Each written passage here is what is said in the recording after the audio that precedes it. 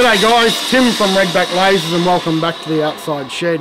We're just going to have a quick look over the RedBack Lasers EL614GM electronic leveling grade match laser. So as you can see, the laser comes in the sturdy carry case, which can take a bit of a knock in the back of your ute. The laser comes with our remote control and our LR720T tracking receiver. It operates off rechargeable batteries and comes with the charger, and we can also operate it off standard batteries with the battery caddy there.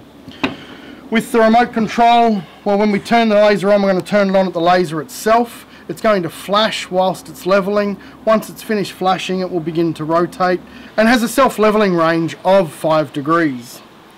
With the remote, we can put the laser into standby mode, so if we go off to smoko, we can shut our laser down, reactivate the laser and get back to work.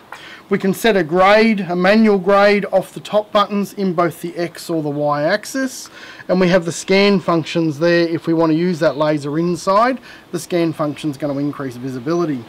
The rotation button, if we're using it in scan mode and we want to re-rotate the laser, we can hit that button, the laser will start rotating again. We've got videos on each of those features for that laser. The big plus with this laser is the LR720T tracking receiver. So that receiver talks back to the laser when we want to set a grade. In normal operation, it's going to read up to 45 millimeters above or below our level indicator. So if we're doing groundworks and we're within 10 mil, we're going to see that straight up on our receiver. So that's fantastic.